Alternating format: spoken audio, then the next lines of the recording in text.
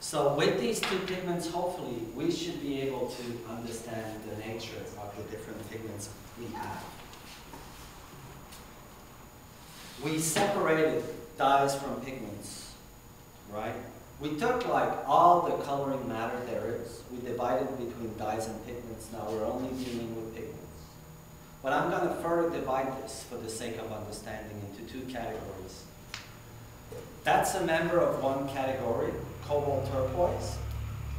And that's a member of the other category, which is alizarin crimson. Or anthracnone red, or magenta red. And what I'm going to do now is I'm going to pass them around for you to see how different they are and just get a feel. Because we're going to be talking about that. What makes them different and why do I choose to separate them so?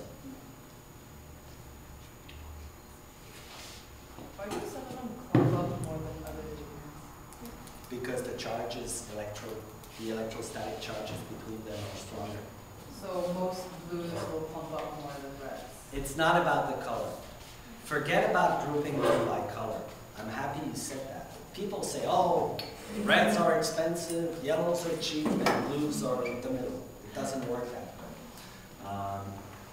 Some pigments clog up more than other, and if you notice, in this case, it's the cobalt turquoise that clogs up, right?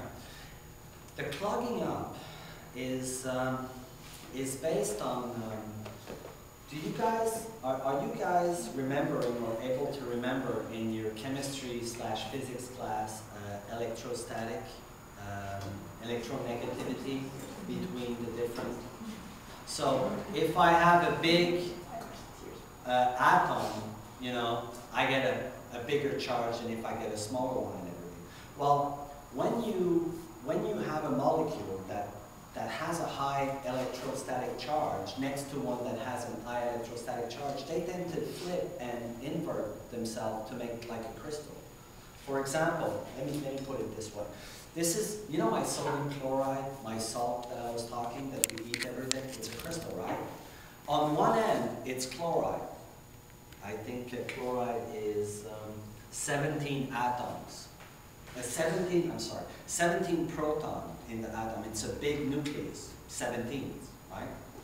And sodium is 11. It's a little smaller.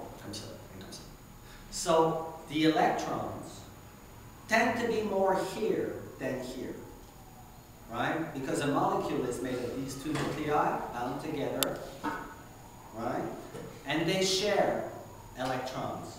That's what we call the chemical bond. That's how they can come together. They share some of their electrons. But because this one is bigger, it has more protons. You know, the plus charges in the nuclei. It's a little bigger, so most of the time,